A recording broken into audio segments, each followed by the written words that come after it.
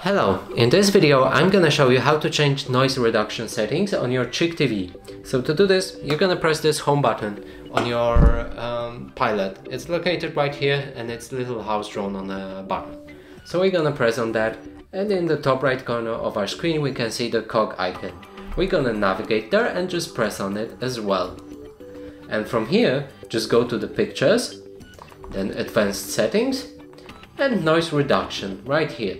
We're gonna press on that, and from here we can change it to off, low, middle or just high.